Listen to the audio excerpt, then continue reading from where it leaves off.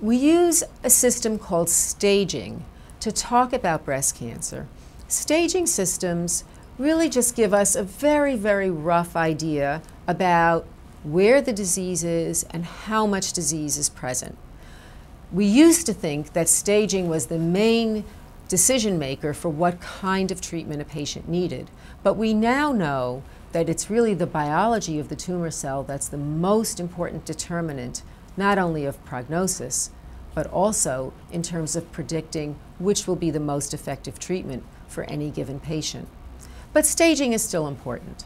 So stage 0 breast cancer means a breast cancer that is still confined inside the ducts or the lobules, and that those cells haven't broken out into the surrounding breast tissue.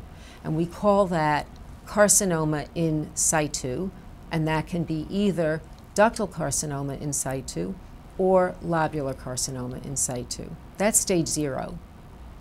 Stage 1 breast cancer refers to a tumor that's small in size and when the lymph nodes are not involved with cancer cells or are negative.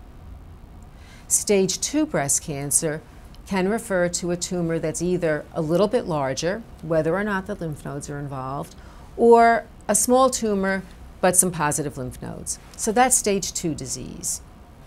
Stage 3 means that the disease is more advanced but is still only involving the regional area around the breast. So that might mean that the tumor has gotten to be much larger than we expected, or that there are many lymph nodes involved. But things are still localized in the area of the breast and the regional lymph nodes.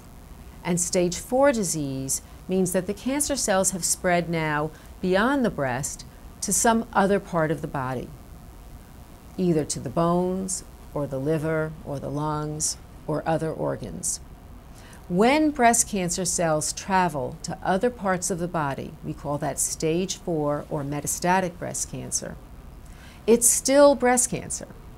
So the treatment is still based on the type of breast cancer cells that are present from that original primary tumor, and that still guides us in our treatment decisions.